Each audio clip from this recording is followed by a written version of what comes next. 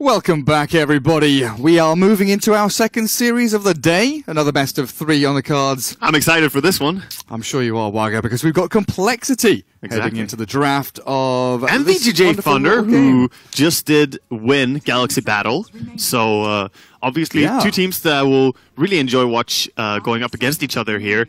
We did watch Complexity yesterday, as they, struggled a little bit, should say at first. But then they came back and played some solid Dota later on as well. What did we have? We had a 37-minute victory, which was like back and forth against Planet Dog, it felt like. And then game number 2, 21.5 minutes, was kind of just over. Yeah, they what I said towards the end of the day was that they played the heroes that they had in a very smart way. They laned it very well. Kyle played Undying and babysat, basically, and he's probably going to be the one playing Tusk in this game, potentially.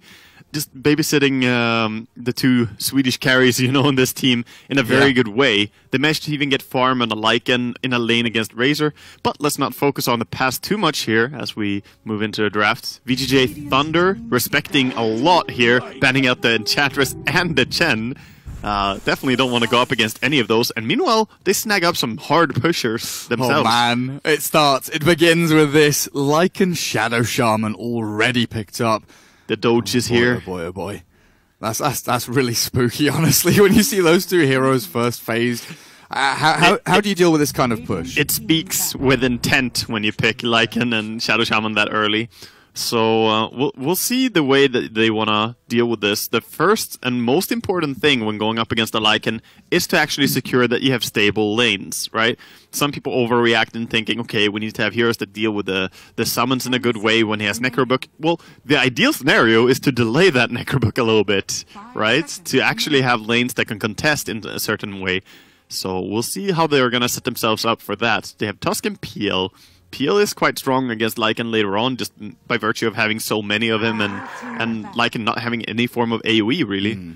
Oh, I like that ban by VGJ Thunder, a hero that I've been playing against Lycan players quite a bit, actually. The Underlord, super good. So you've got a bit of wave clear for later on, like you're saying, but early on he's not It's not pressured, really about right? that. Yeah, it's about the pressure in the lane. So he has the ability to actually deny against Lycan, which is not that easy for an offlaner to do. He is also super tanky. If the Lycan never commits on him, you just fight back with a Thunderstorm or a Firestorm, and you don't really care too much. If you happen to die once, you're probably going to have gone a good trade out of it. And if you do start getting a lot of nice and presence on the lane, your damage actually scales up so much. With a few points in the E as well, you take away all of Lycan's damage. In the mid-game, that reduces his damage by such a big margin, and obviously the root is not bad against him. That's pretty nice all around. What are we looking at? Legion ban from Complexity. That's an interesting one for me. A Legion ban in the second phase. Is that indicative of, some kind of Bat Rider or something like that coming out? That single target focus is okay against PL. Overwhelming odds, pretty good against clearing illusions. It is possible that they want to play that. Mu is definitely more than capable of playing Bat Rider. That's a hero that I've seen him play so many times. But it could also just be that they don't want to have something that's strong against PL, like you said. The poor illusions, they die, and then you get dueled. And that's when Rasta has an easy time following up with a Hex, even if you don't kill him immediately during the duel. Because it can be hard for Rasta to Hex up the PL if he doesn't get the right one spotted. And here we see Undying picked up by VGJ Thunder. Looks like one of your drafts, Wagga. Oh my god, they're actually picking what we picked in the qualifier finals, huh?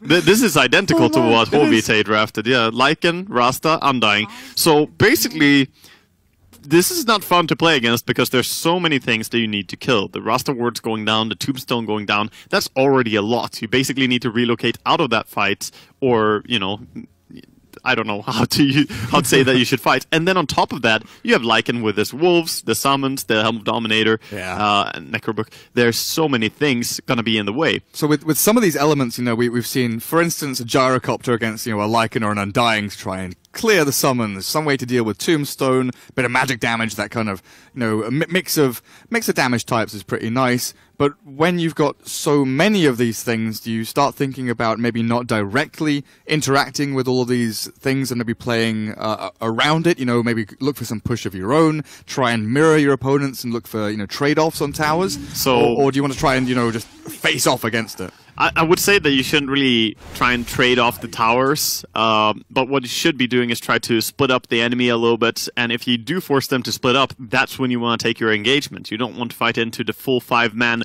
that is going to be VGJ Thunder's lineup, because look at this, they're picking a tide now, adding more team fights to the mix. They have tons of sustain with the soul rip from Undying, along with Lycan just healing so much himself. With the W especially, they can be so hard to bring down. I think Complexity, they really need to think hard about the next pick here, because they need some heroes that can deal with the early game of Thunder here. Thunder. Undying though, it's a smart pick when you have this sort of setup as well. It wins lanes for you, so in that sense, it's really good with Lycan, because like I've said before, the counter is to have strong lanes against him. That's a smart pick. That's very good. There is the gyro. Very good to be able to flack off the Tombstone, of course. One of the big things, but also just has so much wave clear when Lycan finally does push high ground in mid game, or perhaps in the early game. Depends how the early game goes. Yeah, he is one of those heroes that technically can go mid. So the PL gyro duality, they could shift back and forth. Limp was one of the biggest proponents of that mid gyro build with the homing missiles, but I don't know. I feel like I expect the gyro safe lane and maybe the PL mid. But I do like that mix of magic, mix of damage types, right? The magic early and then the scale into physical for the gyro is really nice. That's something we could see, but I'm sort of feeling that this could be an aggressive lane by Complexity. I don't think they want to just sit back and let the Lycan farm, because he's going to get his Helm of Dominator very early. They haven't shown their off-lane intended hero, though, so hard to say for sure. But I think that Gyrocopter along with Tuscan Witch Doctor could easily go to top. Same for PL, actually, if they want to put the Gyro somewhere else. Comes down to them. 5 seconds remaining. And Brewmaster gets removed here by VG, as they fear that Brewmaster lift, very good against the Lycan. Just spam lift him over and over. Good way as well to deal with the Rasta, as you have really good disables. Some people think Rasta is a hard counter to Brewmaster. I kind of see it the other way around, that it's really tough to be a Rasta. You're so slow. If the Brewmaster ever gets his split off, you're basically just dead. Like if you don't hex him, you're done. Right? Yeah, and then he has the fact that he splits, so he has 3 different units for killing the Rasta wards as well. So that's a really... I guess they can counter each other in a way, but more often than not, I see Brewmaster coming out on top. So final picks here. I'm looking at VGJ Thunder, and I'm like, DK is a hero that just comes to mind. Maybe doesn't fit with them perfectly, but it just like adds in push. I think it does. Good kind of laner. I think it does, because they would add some wave clear against creep wave shoving, but also add some extra ways to deal with PL. That Breathe Fire is really good against him. For the quick stun as well. Yeah, and it would just be I don't know what to call, terrifying lineup to go against. Pushing. In terms of pushing, your towers are just gonna melt if they go for that. Timbersaw gets picked up, maybe even anticipating the DK pick. It feels like, to me. See, I was wondering about the OD, but then you're blind picking an OD into a matchup, not really where you want to be, so I do kind of like the Timber. And finally, I want to say that Timbersaw, I mean, this is one of the biggest comfort picks in Dota, pretty much. Moo on Timbersaw. Yeah. He is extremely comfortable playing this hero. He's played at TI, when they managed to get all the way to the finals. He played extremely well on it. So we'll see how it works. Timber hasn't had the highest success rate in this patch, actually. It hasn't been working out so well. I'm not quite sure why. Maybe Spirit Vessel is a big part of why. Yeah, it definitely feels that way. Since it hard counters him quite hard. Well, we see the Tinker. I thought OD could have been a nice hero as well, but the Tinker is for sure going to work in this lineup. Again, works good against the PL. You managed to clear all the illusions really quick. There's very little catch. Yeah, there's not many heroes. Not many heroes that can get on him, really. I guess if you get a rocket on him and then snowball after him somehow. But then the problem is Kyle is that 5-roll Tusk, right? Yeah, and it's... Maybe gets more items this game, just the fact that Z-Freak is the Witch Doctor? No? You think? Okay. Z-Freak needs Glimmer Rush. Aghanims. Okay, Aghanim Scepter. Yeah, okay. Come on, you know how it works. That's very true. This brotherhood has decided that... It's a one-way street. Yeah. Kyle, you're by words. But yeah, Tinker against Timbersaw. It doesn't feel good to be a Timber in this game. No, for sure not. But, I mean, at least they have a decent clear now against the Wolves as well, because you have pure damage from the Timber Chain and the Chakram. So that's a nice thing, because else it can be hard to bring down the Wolves. Really love this cosmetic set, by the way, on Lycan. Looks so fancy, so shiny. Hey, what are those blades? I want to click on Sylar and see what he's up to. They're dangerous, man. They are sharp and dangerous, just like Sylar himself. Into game we go. And you were talking about player to hero matchups. Sylar and Lycan's a pretty good one, you know. There's Lone Druid, of course. There's Anti-Mage, but Lycan is definitely up there. That's true. A player who actually enjoyed the hero a lot even before this patch made it super popular. I mean, I can remember back to like Frankfurt Major when Lycan just wasn't a hero, and you still had Sylar picking Lycan. It's like, I can make this work, I promise. Didn't do it. He already queued up his Helm of Dominator, you know, so he knows what he's gonna get before even buying boots or anything. It's gonna be the Helm of Dominator, ideally. So it's the Blood Moon set. Yeah, the Blood Moon set entirely is what he has.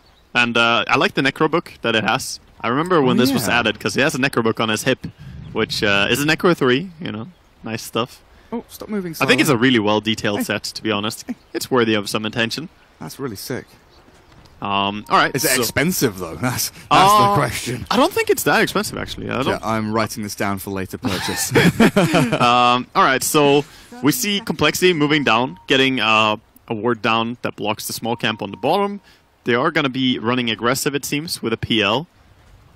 At least he's down here for now. He might swing into mid, and they're offlaning the Timber. Yeah, that's probably more like it. Yeah, Limp's been pulled a couple of tangos there. Yeah, he's going to be heading down the mid. So Undying is blocking mid for the Tinker. And it looks like the offlane Lycan is going to be going up against, you know, Jesse on the safe lane here. Cool. Of course, this is going to kind of move what is the safe lane here for Radiant, as they're going to protect the Lycan, of course. But I don't think that that's a really good matchup, because Jesse, Gyrocopter has 45 damage. 45 damage is a lot less than, you know, the 63 that is Lycan. Oh, wow. Or 73, sorry. And 73 before the Quelling Blade damage. But actually, Lycan's middle. they're moving it around, yeah. Yeah, so Sylar up against Limp here. Stout Quelling on the Lycan. Suppose this is even better for VG Gaming. Pretty smart change, actually. Yeah, that's pretty cool. So Tinker top with the Shadow Shaman. Fades up here to try and deal with Chessie. Chessie, let's see, getting a last hit in this lane is not going to be the easiest. They'll bring Kyle up as well as Z-Freak, but the Witch Doctor already dropping low. They TP Tinker down to bottom. Yeah, they don't want to have Tide against Timbersaw. This was not the matchup that they intended for, I think. I'm not quite sure if the lane swaps were the way they wanted there. But Moo gonna get forced away here. Did get level 2 though before having to back. And this mid lane is kind of being left alone now, where I think the PL should really struggle against the Lycan. It's not the easiest matchup. Surprised he skilled the dogs this early, by the way. Level 1 Wolves is something that we never see cast. It's one of those spells that really isn't valuable, but Sylar's making it work out here. It's just more that the Howl is valuable in every single lane, so you can help out everyone a little bit. Just 1 point in Howl and 2 points in Feral Impulse, and then maxing Wolves is the typical build. But going away from that a little bit, he does go for 2 points in Feral Impulse, though. So valuable. So Complexity were happy with the Timber versus Tide matchup. What's the reason here that Moo hasn't TP'd top to try and get the matchup again? Is it just the fact that Complexity can't swing 3 heroes bottom? Well, yeah, you don't really want to TP up there because you already TP'd your supports up there, I would say is the big reason. So Kyle would have no way of getting down bottom, and you don't really want to tri-lane with your Timbersaw. It's a little bit awkward. So they're going to finally be happy with just having an off-lane Timber, but he's going to be a little bit in trouble here. Shackle coming in, but he has quite a bit of armor. He does go down, though. Yeah, Mango popped. Fade. There's a big Ether Shock damage there. 1-1 across the Tinker as well. Nice little pickup. Rasta has a ton of damage on level 2 already. You know, top lane. Shards come out. They've caught the Tide here, and a nice little snowball will extend this fight for a little while as AO, the DD zombie dying double damage kills off the Tusk. Nicely done. Now turns never scared. Fights up against Jesse. This Undying just doesn't care. He's like, I'm level 1, you're 2 guys, level 2 and 3. Alright, I'll take you on. I'm going. Decay is one hell of a spell. It definitely is. It most certainly is. So now they're kind of moving PL down bottom. I think they're switching entirely here, yeah. And of course, Timbersaw against the Lycan is definitely what they wanted to have from the get-go. But VGJ Thunder have been juking a little bit with the lanes. And so far, they're coming out on top. Tidehunter is struggling, yes, but the other two cores are having a fantastic game. Both Tinker and Lycan. Tinkler. He's going to get a load of damage onto Limp. Down he goes. The save not in time there. Kyle wishes he had boots to save Limp right there. That's unfortunate. 2 in the laser and the rocket. Tons of magic damage coming out of the Tinker now. I was just looking at him. He's got, 1 circlet. I don't know if he's thinking about, buying a null at this point, but Soul Ring will definitely be coming on this side lane Tinker for the March coming out in just a little while. But, yeah, we don't see safe lane Tinker too often. It really has all been about that mid Tinker with the bottle, the Soul Ring. If you think about it, though, in this current patch, we see a lot of lane switching, getting ideal lanes as people... Oh, are they going to kill Kyle? I don't think so. Oh, they are. Maybe. 2 in laser. Zap him down, nicely done. Fade getting chased by Limp with a doppelganger forward. Maybe Limp can get this with another lance. It's coming off cooldown now. Fade juking across the trees. magic wand. He's got the vision now. Limp chases forward. Fade, you're right, has the stick charges to keep on going. Tinker's like, I'm just gonna go for some runes. I'll see you later, buddy. Oh, what? You want lasers? No, sorry. Limp expended his entire mana pool and all of his wand charges for that. He did. But he did get to cancel on Tinker's Clarity. That was just popped as well. So, always something. And I wanted to go back and say that the reason we see Tinker safe lane here is because switching lanes and getting ideal lane scenario has really been a focal point of this patch for almost every single team. So that's why teams are more happy to react and change lanes. Also has a little bit to do with that everyone starts with a TP for free. Yeah. So everyone is more willing to change lanes when you don't have to pay for it. Yeah, now it's like, I'll just switch lanes, guys. Come on. Yeah, Let's get that TP going. Just try and start things off on the Tinker with a lance into shards. He's thinking about the March, but 15 one charges should be able to keep him alive. They're diving in really deep here. Another lance, but March and laser will be able to keep the Tinker alive, it looks like. Yeah, he's going to be just fine. Man, looking over to mid lane, even after they put the Timbersaw mid, not the easiest thing. Well, top. Oh, wow. They're going to get the zombie. I've got the Undying down. Z-Freak with a nice big Maledict there, level 2 already. Ayo feeling the burn, but yeah, back to mid lane. What's happening here is just that Sylar has so much damage, he can't even, deny quite reliably against Mu. He's level 6 against level 4 on this mid matchup. Of course, Mu did have to move around a little bit more, as we see actually a kill on Rasta there. The dives happening here. They're moving the Tinker mid now. It looks like Lycan... We're relocating. He's got enough out of the lane. He's like, okay, Tinker, I've got my helm. I can jungle, I can go bot lane, I can go wherever you want me to. Just, you go mid and have a happy time up against Moo's Timbersaw. That's true. He does a fantastic timing on the Helm of Dominator. So just putting him jungle and trying to have Tinker mid and then leave the safe lane a little bit for someone who wants experience. Hopefully, though, they don't get dove by this Tusk. Now, Kyle looking pretty low on the old HP mana. Will back away as Fade gets, like you said, a bit of FaceTime with the creeps on bottom lane, get closer to that level 6 while Sylar shifts through the jungle, not wasting any time or being inefficient or anything like that. Farming jungle on his way through down towards bottom as he does pop that shapeshift chase. That's pretty aggressive. In onto Kyle. He's got a snowball. Try and buy some time here. Baited out by Sylar as the chase continues, but in comes Z-Freak. Not enough. And that cask will bounce, but I'm not even quite sure that I would say that's worth it. They committed the Lycan ulti to kill a low mana Tusk. Like, he's already respawning. Now you don't have a Lycan ulti. If you kept it, maybe you could do some pushing. But at least he got the kill. He's like, I showed myself on lane now, guys. I'll go back to the jungle. Yeah, it's true that he just wants to jungle primarily, so using your ulti and then going back to jungling is definitely ideal. It's just that the kill he got was pretty much the least meaningful kill ever. Well, Complexity still trying to kind of equalize up these lanes. Phantom Lancer is back into mid up against the Tinker, but with Tidehunter here, Yang continually dragging these waves across, looking for that experience that he needs. Oh, bottom lane, they get the kill. Mu takes a tumble down there. Yeah, Rasta got him with a shackle and held him down. It's so much damage as well. Even a Timbersaw can be quite easy to kill when you have the decay. That's the thing. That's not really damage, just takes away your max HP, right? So very easy to bring down Timber when he doesn't have enough HP to sustain. And of course, the magical damage from the Hellbear Smasher. Clapping on people. Not to be underestimated. 150 damage can make a difference. Full treads now for Sylar as well. What's he at? Closing in on 4k net worth. He has monstrous level of farm. This is the kind of thing that, you know, scares people when you see a Lycan with this much. Gyro and PL don't look too bad, and if they're able to get this kill onto Yang, then things will look they even definitely better. should be getting him.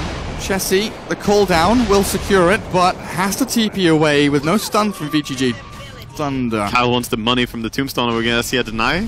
Oh. No deny. He gets the tombstone, 125 gold. He's going to die to the Tinker here more likely than not, though, Yeah. with the laser rockets. He should be going down. Can he They try a have- TP? Maybe he can get out. There's no mana here on the... Yeah, he could actually TP. Yeah, I'm dying. Oh my god, Kyle's They got away! completely juked. Wow. He's giving it the old fist pump there, I'm sure, in the For player sure. booth. Mid lane, That's Sylar, big for Kyle. ulti through, limp TPs away, and yet again no disables here from VGJ Thunder. That's one of their weaknesses, right? That only Rasta is the one who's able to cancel TPs in the early game. Rasta and Ravage are their stuns. Exactly, when you commit Ravage, but he's not level 5 yet, or level 6 yet. Only level 5. Yeah, we go. Perfect. Perfect. Hits level 6 right there. Yeah, now we got Ravage it. now up for the tide. Ready for as- TP cancelling on the poor tusks. Ready to cancel. Snowball in onto Sylar. This is aggressive from Complexity. They know his ulti's down, but he's so tanky. He's healed up by the Soul Ripper Veo, and now they turn back to try and deal with Moo, but lacking a bit of damage there, and definitely don't want to keep committing in for that fight, even bringing the Tinker into this little battle mid lane. Very nice to have the Soul Rip coming out there. Even a level 1 Soul Rip, it still heals so much, and he's able to just run back, jungle up a little bit safely here on the Lycan again, getting so much farm while leaving the lanes for his team.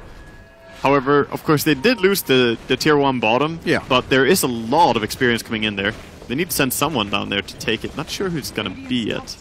Especially when there's Soul Rip, there's going to be Helm creeps and Lycan Wolves and Necro units. All of this heal is going to come in. They just spot it. Very They're pinging handy. it with Rasta. They're like, take it. And Kyle, he realizes he's going to mess with the Tinker here.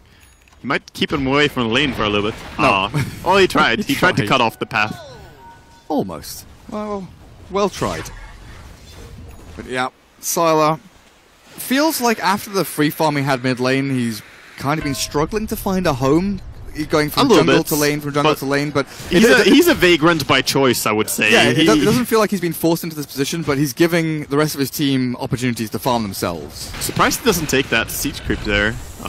With the Helm of Dominator, actually, Lycan has such a strong catapult when he takes one. It's basically like 1.5 catapult pushing. But he keeps his Hellbear, and it's gonna die. He was a fan of that Hellbear until just then. Yeah, loyal servant, but no more. And now there's no catapult to be had anymore either. And no Serpent Wards, so Complexity, after clearing through all of them, pretty happy defending their tier 1 up here.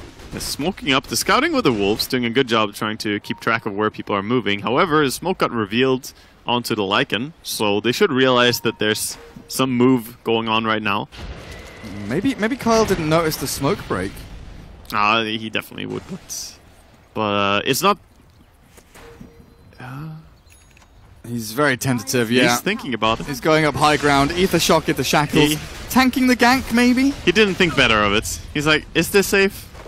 I'm sure it's safe.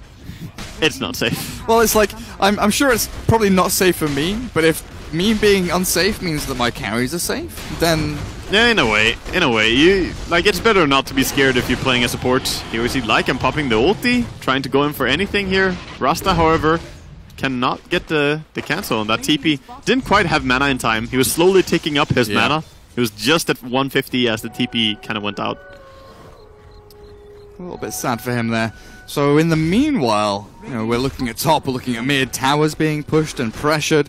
Moo has been farming away pretty quietly. Oh, Tusk Snowball! No, so close. They almost cancelled the Undying, who tried to TP out and successfully TP'd out from that gank. He had a rocket and a snowball on him.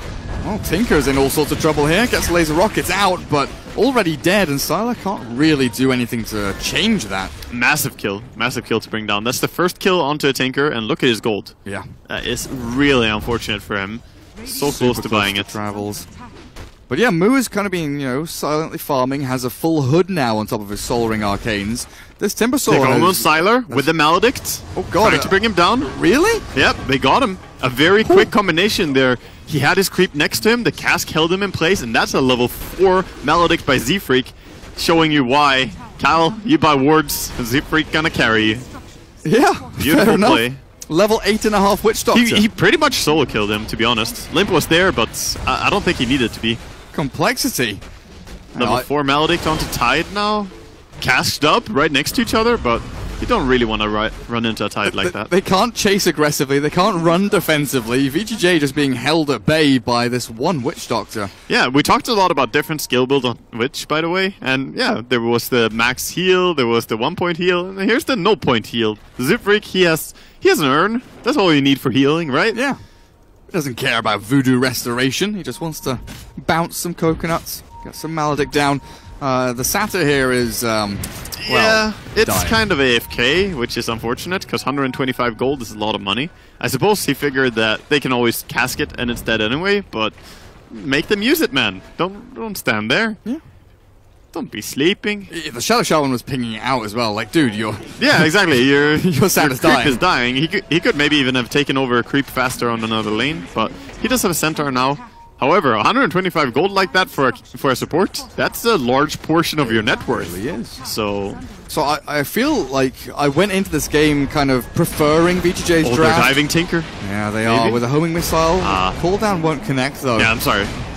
But yeah, I came into this game after the draft kind of preferring what VGJ had to offer. They've got tons of push, the pressure they have, but something just feels off about it. But I don't feel it's them necessarily, but more the complexity of playing really well to kind of dodge these pushes and deal with the Serpent Wards very quickly. Like Moo TPing up here to clear Serpent Wards. Oh, yeah. VGJ is scared.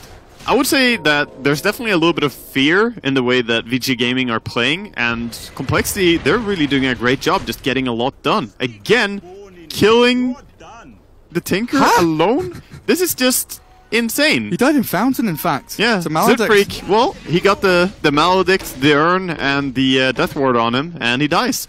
Just Zipfreak playing like a god as always, but it's not just him. Everyone is getting online really nicely here, and the cores are just having a fantastic time. Yeah, Moo died twice, but those were pretty early deaths. They didn't really set him back too much.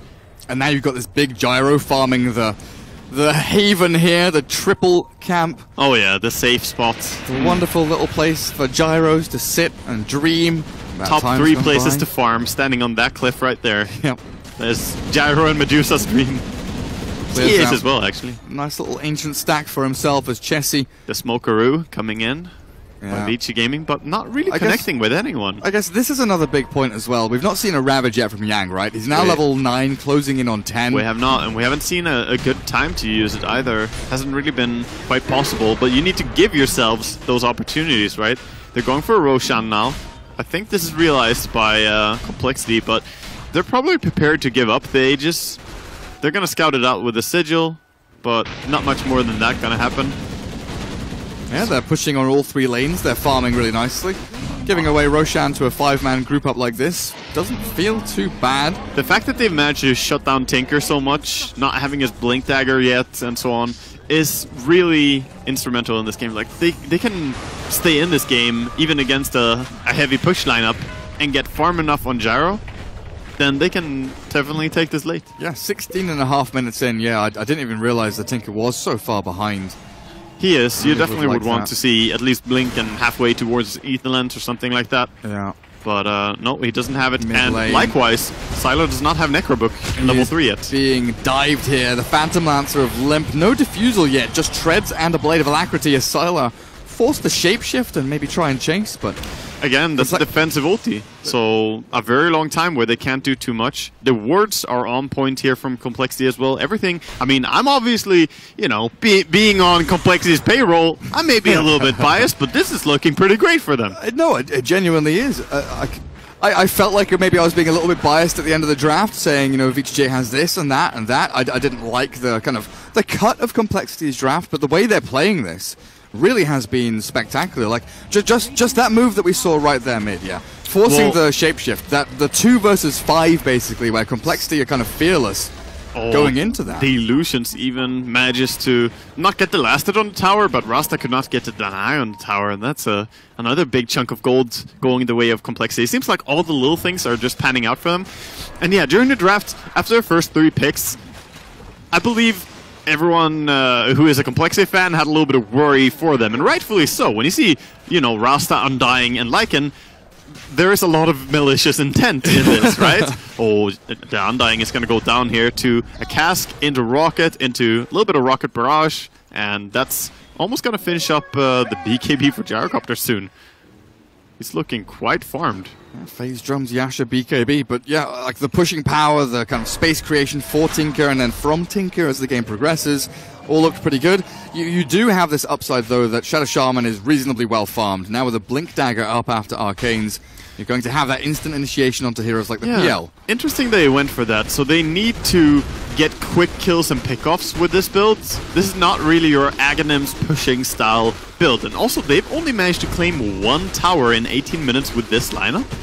So they're not going to play a little bit more around kills. I think he has to aim to disable whatever the Lycan is focusing. They're going in, Lycan ulti. That's a Tusk. Not the best target, and he's going to snowball and delay this for a little bit here. Well, they do get a Tusk, but like you said, not the ideal target, and with the ulti committed on Lycan, you're unlikely to be able to push even a tower. He's going for a little bit of scouting here with the Necrobook at least, gonna get some D-wards done, sentries only. But look at the lanes. The lanes are in great shape for Complexity. They pushed out everything, and they're more than capable of defending mid when Lycan doesn't have ulti. And Moo just continues silently farming on this Timbersaw, heading into Bloodstone now. And this is a hero that, you know... Once he gets his items, he knows how to play. For sure. Like we've seen Timbers get shut down early, and okay, when they don't have items, they look really lackluster. But Moo on a Timber with items, and honestly, with, what, free farm for the past maybe 10 minutes or so. The Tombstone D-ward. Sorry, it's just funny to me. Oh. They used the Necrobook and the Tombstone to D-ward the ward that was there. It's farming as well. Look at that efficiency. For sure, the Timbersaw is going to be an issue, but I'm more concerned just that the Gyrocopter and the PL alone are going to be strong enough to deal with the Tinker and the Lycan later on, because they're ahead in farm for sure. And there's a full BKB. You know, often we talk about the Gyro dealing with the summons from Lycan, and then the Necro 3, the little warrior popping to flat cannon is always a worry for Gyro, but... If you have enough farm, though, then it's more like, oh, free money, instead of, oh god, I'm almost dead. Mid. Now it is Complexity looking to set up a fight here. 45 Ravage seconds on available. Aegis. There's the Blink Hex. In comes the Ravager. Right, Wagga, they catch them. Jesse gets his BKB off, but Limp is already very low. VGJ Thunder looking to chase on in as Kyle has kind of been left high and dry here by the rest of his team. Losing the 2 supports. Yang looking to maybe get in on top of Limp, but the PL... proving that to was be the a fight slippery that fish. VG needed. They are now looking like they should be able to take this mid tower. However, Timbersaw is still trying to defend. Oh, if they can get Moo here as well. Tinker's TPing in. They've got the shackles from Rasta. Moo has overstepped. He definitely has. Has to back up. I was wondering there, you know, with Serpent Wards down, all the ultimates gone, maybe VGJ get a tier 2, but swinging out for a Timbersaw on top of that is just, you know, icing, cherry, scoop of ice cream, everything on top is beautiful for them. And it also hurts quite a bit more since you just now lost your offlaner in this deal as well. Look at Kyle being spotted here by a ward. He's gonna drop down an Observer Ward of his own, and that was also spotted, I think. Oh, and he's just blown up. Yeah.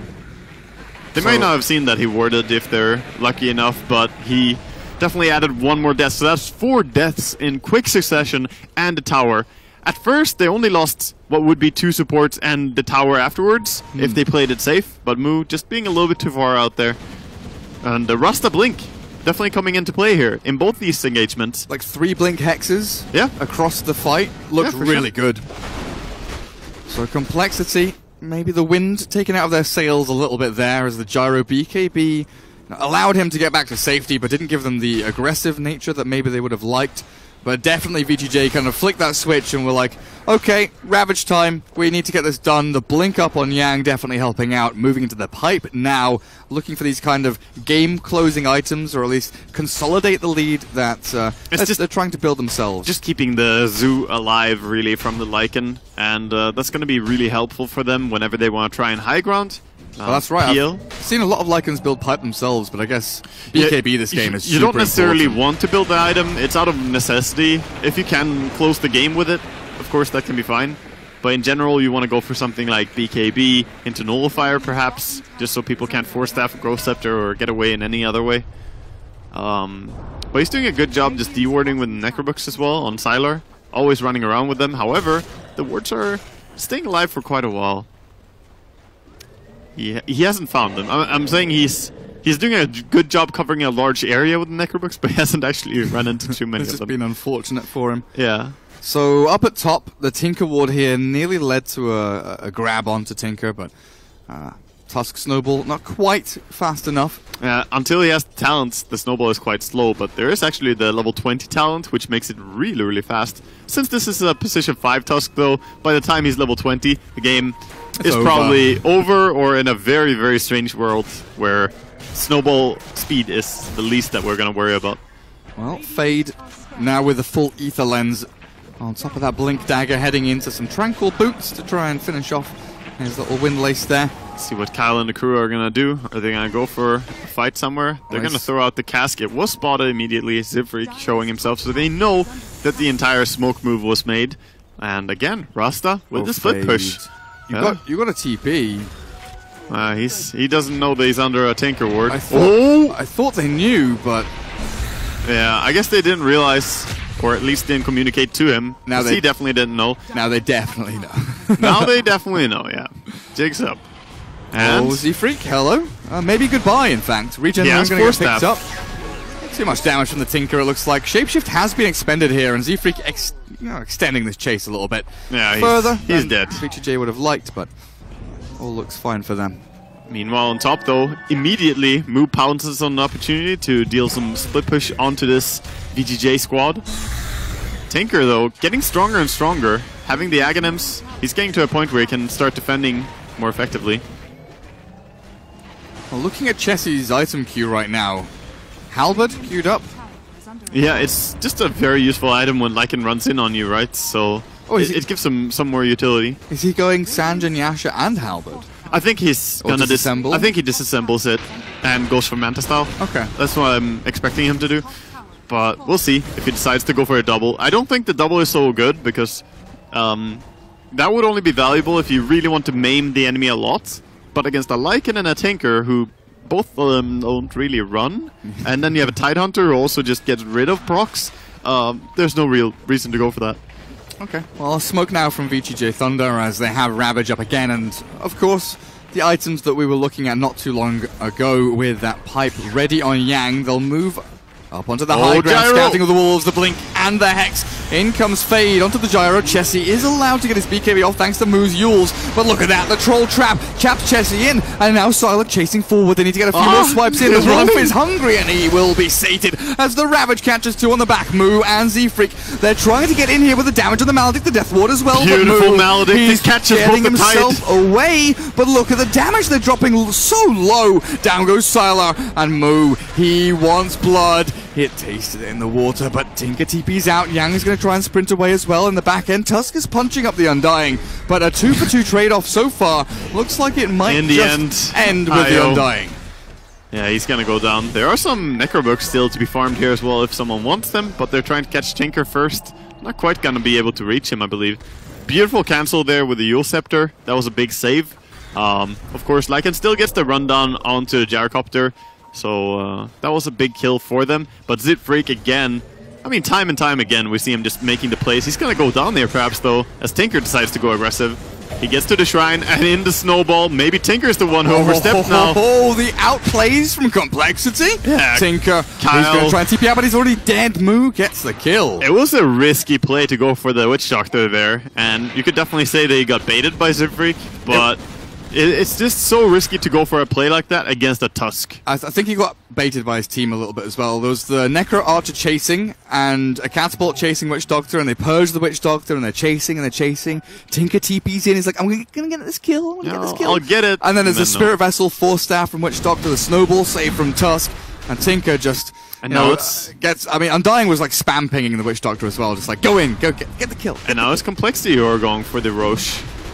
They themselves, the Wolves are scouting it, but it's a little bit too late. I don't think they can reach this in time. Blinking in, he snatches it! Oh, the Rasta! Okay! Into the pit, and he's probably going to die a second time here, but that's super worth it. Well done by Fade. Wow, he made that Ether Lens work, you know, blinking from far away. He has come to snatch that Aegis. And that is momentum dampening. That is so wild, though, to go for that play even as a Rasta.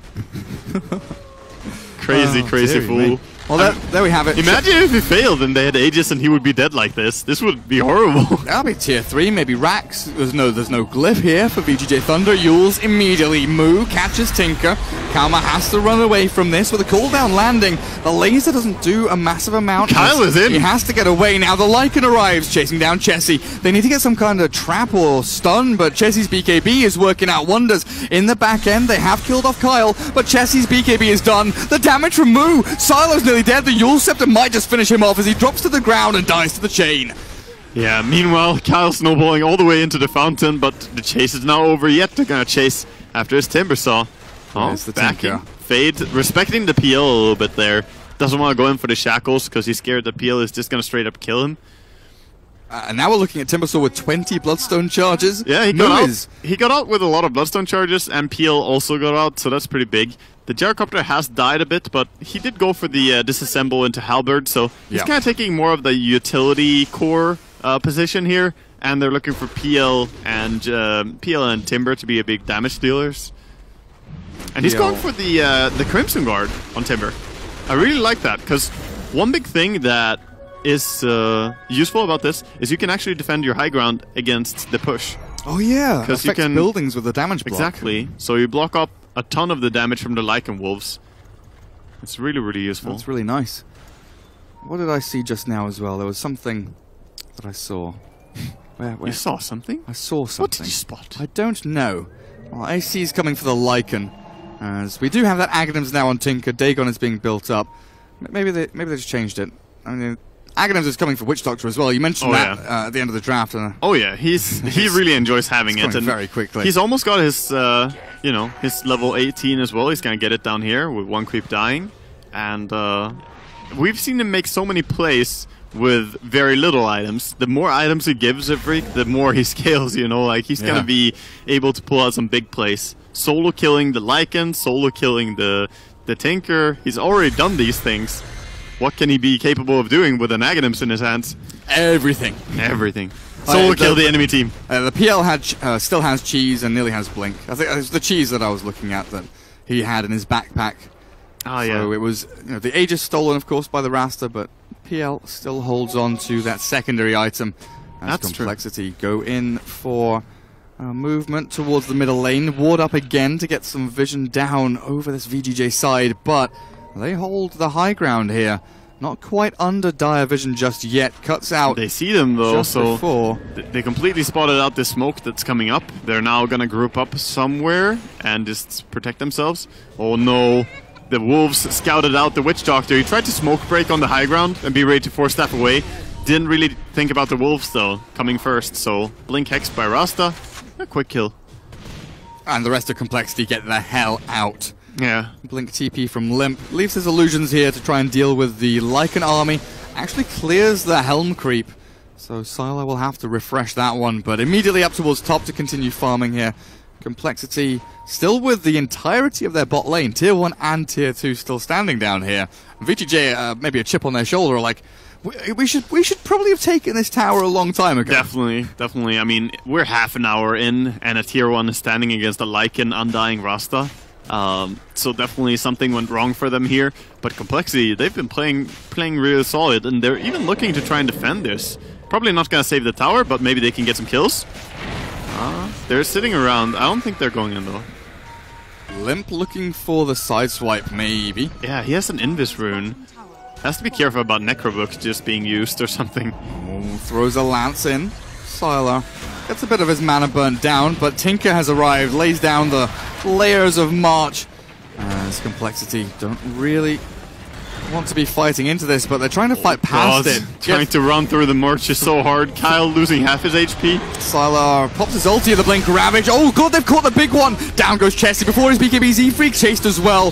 One by one, Complexity fall. There's a bit of a chase in the southern side, but yeah, the snowball from Tusk not going to give him any chance of survival. As the PL and Timber it's been clutch. Chasing the Rasta, I guess. It's been clutch 3 times in a row now, I think. The Tidehunter and his Ravage use has been really on point. He has the blink and force staff, so allowing him to get in position really quickly. And this is very massive for them. The fact that they have so good follow-up. The Lycan is of course immediately there whenever you Ravage. The blink from Rasta, he's quick to follow up. The blink from Tinker, so they combine really nicely. And even though Mu feels and probably is close to unkillable, he's struggling to do damage. Now bringing Yang low, Sylar pops his ulti to turn and fight. They're going back into this. Mu being focused here by Sylar. I'm not sure if that's the real option he wants to go for, but the Aghanim's laser from Tinker will arrive and send Complexity packing back to their base. And it's no longer a big thing. By the way, there's a gem on that staircase. I wonder if he saw it. He just ran straight past it on Lycan. But no, he didn't see it. Or did he? No. Yes, he has no clue. Nobody knows. Yeah, I don't think either team has any idea that that gem is there, so it'll be interesting to see if anyone finds this precious pearl on the staircase. Dire side advantage, right? Definitely. That's where the old Roshan used to be. Is that gem an indicator? Can we get a count on how many stairs are pointing south or north? How many low ground neutral jungle camps the Radiant has and how many high ground ones the Dire has? Exactly, the important stats that matter. So right now they're just waiting up their Ravage again on the side of VGJ. And there we go. Come on, see it, Jesse. It's right there, man. Oh, my boy. Jesse knows it. Go on, Z-Freak. That's like, you guys leave it here? Kyle, was this you? Kyle, was this you? Kyle is like, nope. Don't know what you're talking about, sir. I've got no idea, mate. I did not die right there. Owned the by... good thing is, he was surrounded by Lycan Wolves and Necrobooks and everything, so when he died, they probably simply didn't see it. It does make a sound when it drops, though. Yeah. And they can check his inventory before he dies. I'm pretty sure his last shards were like directly on top of the That's gem true, as well. It was probably sharded above it, you know, they're like, it's gone, guys. Yeah, it's not there anymore. Someone hear a gem? No? No. It's all in your imagination. Stop taking LSD. I don't know what's going on in your head. It's the ice. 25 seconds until the fastest Roche respawn. As Complexity look to get these wards refreshed over on the Radiant side of the map. VGJ doing a similar thing up towards top, ward across to the shrine. Yeah, give some vision of this next Roshan fight. They tried this wraparound here. Very interesting from Complexity. Swinging in deep. No detection? Oh, he's still dead. Doesn't matter. Glimmered but dead. Glimmered but dead. And Roshan, our survey says 1 minute 50. Yeah, and Rasta, meanwhile, got brought down by Limp as well. He did have the Observer Ward helping him. And the chase here might not be over. Tide Blink has to find his way out of this. He can... Maledict is a scary thing for you, sir. That is a big death ward. Oh god, look at that. God, it hurts. He died quickly. Where'd he go? Yeah, I mean, he was simply just dead. Witch Doctor nearly has Aghanims as well. Yeah, that's a large amount of money as well going on. Oh, Sylar, no, not like this. Caught by the Yules, BKBs and ultis. But this is not where you want to be as a Lycan. He is real quick, but yeah, the Yule Scepter is on cooldown for Timbersaw. Elsie would probably try and make a Yule's play. Doesn't really matter though. The Lycan ulti has so long duration. Even picked the increased duration talent, so he can basically ulti all the time. Mu is just going in. No fear whatsoever from this lad. Yeah, they got so many kills recently, so they're in a great spot to just push here. They have a Witch Doctor heal to try and prevent everyone from going too low. Big lasers from the Tinker trying to hold them back, but the tier 3 has fallen as the Shackles. Long range there as the Force Staff pushes Mu a little bit away from danger, but Complexity, they retreat, they extract, disengage from that push as they've cleared the tier 3 now. Shrines, Roshan, warding. A lot of things are opening up, and the map is really in the control of Complexity. I like that Jesse is going back for some damage now, building into that MKB next. Because he was going for more of a utilitarian, you know, approach here, going for the halberd, the BKB, mostly just providing CC for his team. But now gonna go back and get some more damage output as well. I don't care about anything in this game anymore apart from Witch Doctor Ags. Yeah, I want to see it. I want to see a big team fight, and then I want to see how Z-Freak is gonna play around the Ravage, because that's one of the hard things. Oh yeah. You can't really commit the Death Ward until the Ravage has been expended. So, has to be really wise about his positioning. That's why the Force Staff is coming into play. He can kind of sit in the outskirt of the fight, Force Staff in, Cask, Maledict, and ulti. And that's a very scary threat. Meanwhile, though, same thing can be said over on the side of VGJ Thunder. They have this long-range initiation by Shadow Shaman with the Ether Lens and cast range talent. He's able to operate from so far away. If he can find the targets to jump on, but Roshan alive. Dire Obs scouting out little bits here and there of VGJ, but they did move away to get this smoke off. The trouble is, Phantom Lancer's doing a great job split pushing, but now he's cutting in towards mid, sees the Tinker, thinks about going in, throws a single lance. Just VGJ letting him know. Smoked Tagging up him nearby. Smoke from Yang does pop as Limp jumps across the river. Like but an the ulti. Lycan ulti now in, jumping with the Ravage, catching onto 2. The Shackle's already there, and down goes Chessie and Kyle. Moo has got in. Oh God, 1 versus 5. Self-fuels up, looking for maybe a Timber Chain. He does have the long-range talent, and away he Taking goes. so much damage. He is getting a little bit of distance here. There's another Timber Chain off the map. Moo is away from everybody, and VGJ are like, okay, dude. That escape. Calm down. Lycan is going to have to be a little bit faster than that to keep up. Blink with this Lycan. Timber. Yeah, exactly. I don't even think that would matter. Give him twice the movement speed, and then maybe. Well, looks like it will secure Roshan for VGJ at least. But then you look at Limp pressuring bot. Tinker has to come and address the Phantom Lancer issues, while Z-Freak stays alive with Gem. This is massive, though, because this is the refresher Roshan. So getting this towards the Tidehunter, Oh boy. obviously a big deal. And the Aegis, no one wants that? Or Sylar! Sylar! no, Tinker? Tinker? Oh, Tinker? That's it. Yeah, that's probably smart, putting it over on the Tinker. He is being focused quite a bit, and Sylar is pretty hard to kill anyway on this AC BKB Lycan. Getting closer to his level 25, by the way. Interested to see. He's probably gonna take the extra wolves. The 3 extra wolves. I mean, it's such a strong army, and especially with the aura build that he has.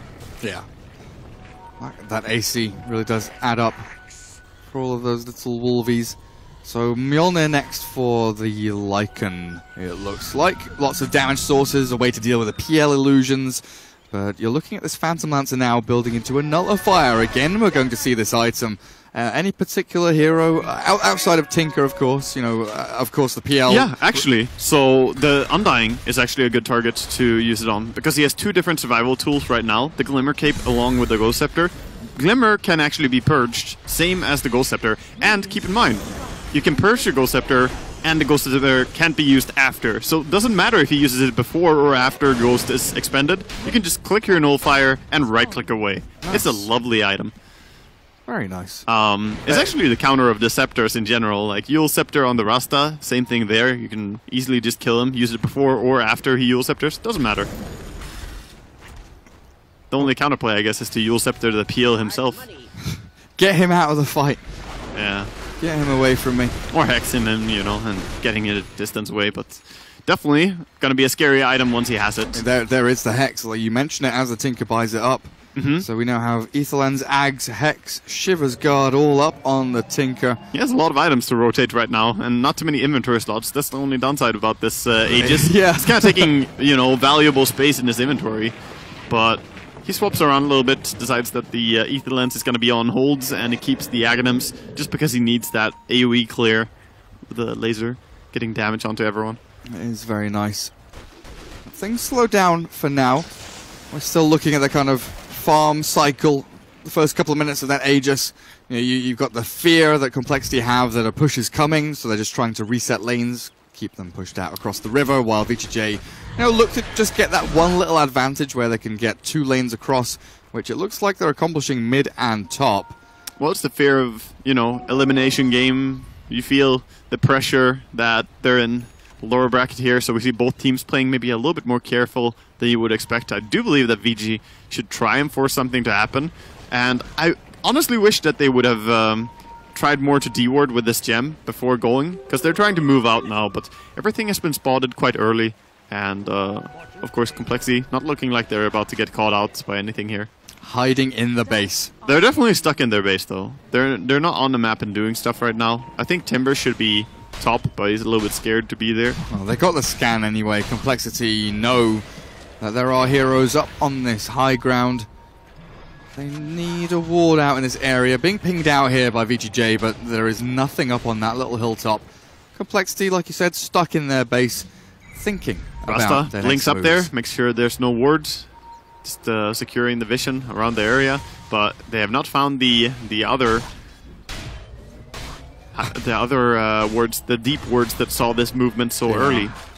I was wondering if Sylar was okay there. He's kind of stood in the same spot for the last 30 seconds. Just Maybe just you know, thinking, waiting, checking meditating, Facebook. checking Facebook. Yeah, absolutely right. Meta. Making sure the stream's all right. Yeah. Very good. Oh god. Oh wow. Don't allow them to Facebook. Wait, who has the shard then? Serpent Ward, Rast? Wait. No, he has it on Tide. Oh. Oh. Yeah, Tide has the refresher and he has the shard as well. So it's gonna be triple Ravage potentially coming out in one fight, and he has the cheese, so he can easily afford the mana as well. It's gonna be interesting. Triple Ravage, and we've seen him With one Ravage and what he can do. one Ravage, the timing, the placement, jumping like down the throat of Chessie whenever he can to make sure that he gets it before the BKB's popped. I think the big thing to look out for with these triple Ravages, oh, there's an Arcane Rune too. Dear God, you guys gotta go fight with that. Tinker. I think you won't have it on the Ravage. Tinker's thinking about it. He's not taking it? Come on, dude. Come on, Tide. Yeah, I guess it's Tankers. So they want it on the Tanker. It's still big. The reduced mana cost for Tanker is insane. Especially at this stage, you get another like 3 cycles out of your spells or something insane. It is true. It makes them stronger for this fight, whereas putting it on Tide would just make sure you have the next big fight with the refresher coming up sooner. Okay, Aegis does time out, but I don't think that changes the fact that you want to go right around now. But they're going to be patient for now. Waiting for a slip up here from Complexity, potentially.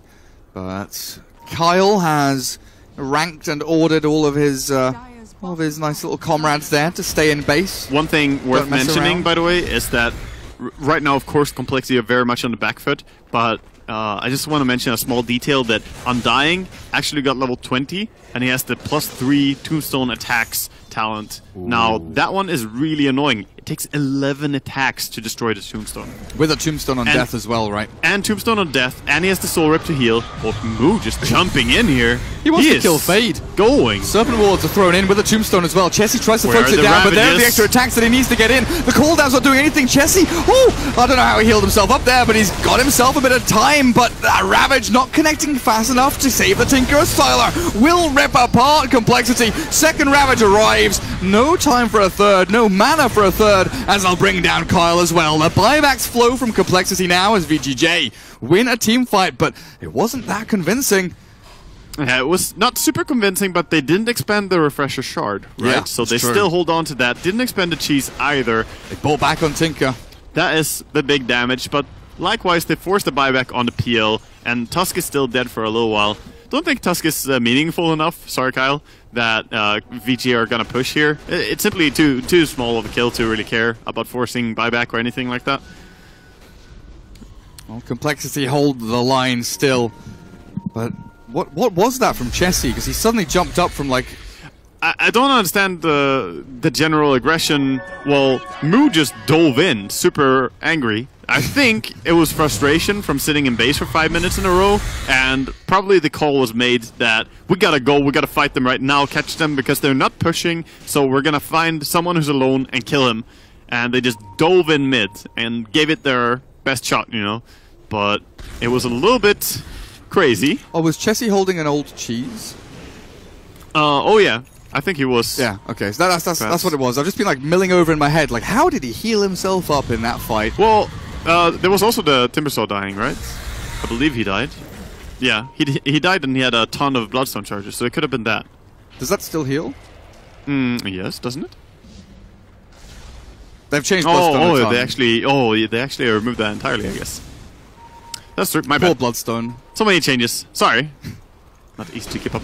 There's the longest time I still thought that you could like gain experience and see the spot where you died with Bloodstone. Yeah. They changed that years ago, and I'm like, okay. That was my favorite part about it. Yeah, same.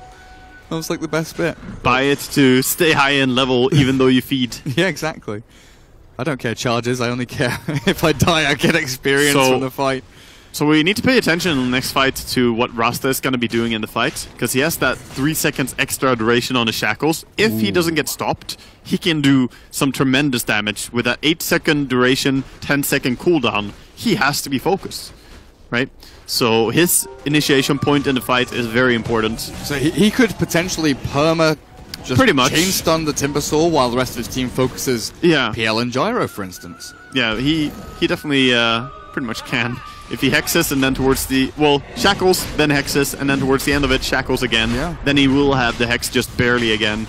And then, you know, obviously there's one more shackle, and that's how it goes. Feels like a pretty quick Roshan.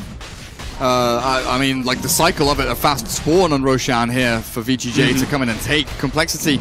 They now realize throwing shards in there. This is going to be a second refresher shard. Oh, Jesus, you're right. When you're right, you're right. There's Not very often that you see, and this is probably going to be the Rasta claiming this one, so you're going to have triple Ravage, potentially, double Rasta ward drops. This is just looking scary, Keeping tabs on this is getting insane. So we have Cheese and Refresher Shard and Refresher Orb on Yang. We have Refresher Shard, like you're saying, on the Shadow Shaman. Another Cheese on AO, and then... yeah, they're very healthy in their team. They've got a lot of things going for them. And this is quite the difficult fight to take when you consider that there's no buyback on the PL, and he's standing pretty far out. He might be spotted. Oh, he's going on the Tinker. Oh, he gets a nullifier, but the Aegis is here for Karma. If he needs it, he's going to drop there, sure, but he'll have a second life. And now Chessie with no BKB has to try and turn and run. The Death Ward up on the high ground. Z-Freak's trying to get the damage done. The bounce is coming out, and the Ravagers arrive. Yang with the first, now the second. Look for the third. Yang gets them all. And Complexity, this will be your downfall. The buybacks will come, but it's all too little too late. I want to get off Mr. Tide's crazy ride. That is insane, man. He gets such a good Ravage to lead, and I'm sure the moment he gets the first Ravage there, I'm going more. Big smile on his face, because he knows he can chain stun that for days. Oh my god. Dead PL, 100 seconds. Gyro buys back with the Timber to come and defend, but Serpent Wards... Oh, they're going. The Shackle is there. He's not going anywhere. He's going to be there for a long time. Chain stunned into oblivion. Yule Scepter will keep him alive for a tiny, tiny little bit, but dead without buyback and Complexity. Dropping game number 1 here, it feels like. I don't see a way out. They're defending and holding on for now. The tower has backdoor regen, but not any longer. They're casually munching on some cheese after these fights, and they're going for the throne. They know there's no way they can even defend here. They're gonna go and buy a Desolator or something? Yeah, Kyle's having the talk. Vladmir's is being bought by Undying. Kyle's having the talk with his team about the next game. Oh, yeah. Thinking about game number 2. And probably how to having a talk with his team about this game, too. Yeah. But a really nice game, honestly. We saw both teams playing their lineup, playing their draft, and executing. Maybe a bit of hesitation from both teams meant that things didn't go as planned from start to finish. There was definitely a point of hesitation, but I want to give MVP vote here to Yang, and obviously on the side of Complexity, I think that Z-Freak played insane, but Yang was the game decider. He had only perfect Ravages, pretty much. Yeah. Every single Ravage caught multiple opponents that very quickly subsequently died, and you know, the patience, the discipline from VGJ to just wait, not stress about going high ground, but instead realizing that, okay, if they're not coming out, we can just take Roche one more time, get the double wards and the double traps. Like, oh my god, it's just huge. I feel kind of bad, you know. Tide hit level 9, and I was like, have we seen a Ravage yet? We've not really. And then at first, from that point onwards, he was absolutely stellar on the Tide Hunter. But that is game number 1 in the books there for VGJ Thunder, taking the lead over Complexity. We've got more chances though, best of 3. So we'll come back in a little bit with the rest of this series. Go grab yourselves a snack or something, because more great Dota action coming up in just a touch.